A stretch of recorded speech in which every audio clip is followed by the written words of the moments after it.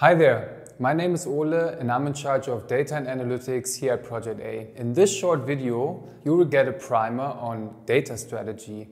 Quite a big word, but we'll run you through what it is, why you should do it, when, and also how to pull it off successfully. And there's even a pro tip waiting for you all the way at the end. So let's jump right in. Ideally, a data strategy outlines the kind of topics that your data people work on short-term, mid-term, and possibly even long-term. Next to the topics, a data strategy might also include certain principles by which data is turned into real insights. These principles can be rather broad, let's say when to buy versus when to build, but they can also be very specific. For example, which sanity code checks to include in what kind of pipeline.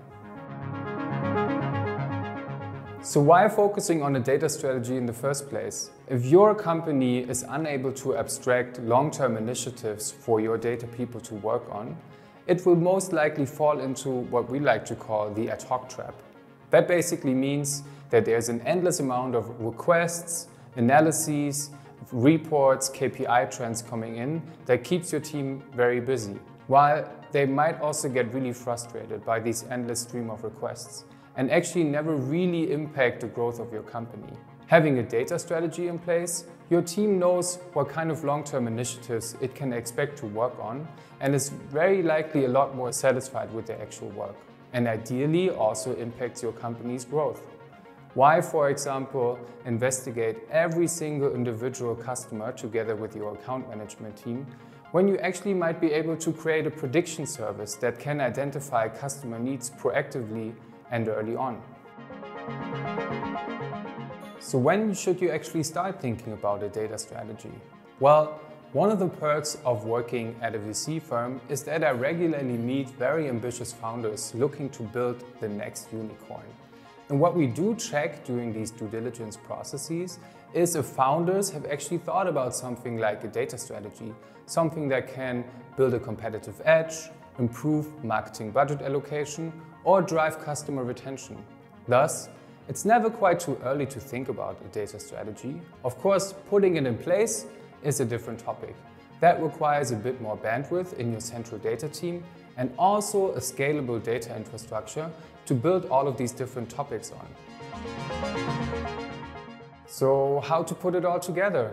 Disclaimer first of all, if your company has machine learning within its core product, the data strategy will look a bit different. Let's say for an autonomous driving startup, it's all about data acquisition, so more data to feed the algorithm to continuously sustain a competitive edge. Most likely, that's not the case for a lot of companies. And traditionally, instead, data strategy starts with the overall business strategy. And that's luckily, very likely already laid out by the core management team. They have thought about investment milestones to achieve, business objectives, or maybe even OKRs. And now it's the data team's responsibility to derive topics from that. That's quite difficult. Let's say retention is key, so how about predicting churn? Let's say margins are very crucial, so how about investing into pricing experiments? Maybe logistics is a bottleneck. Well, maybe you should think about process mining. It's quite difficult to derive actual data topics from the overall business strategy. But if you're able to do so and actually able to nail these topics, then your data team will receive the credit it deserves for the impact it actually should deliver. So that's it. The what, why, when, and how of a data strategy. And if you remember, I promised you a little pro tip in the beginning of this video. So here it comes. Data is a journey, it's not a destination. Your data strategy will never be accomplished, the data warehouse will never be finished. Actually, if you execute these topics really well, ideally there are more ideas coming from them and there are more opportunities for data to have an impact within all kinds of areas within the business, moving more people from get to fact-based decision making. If you're interested in these kind of topics and many more, and would actually like to understand how to really impact the growth curve of a company with data, then feel free to join the team and come along. And see you soon.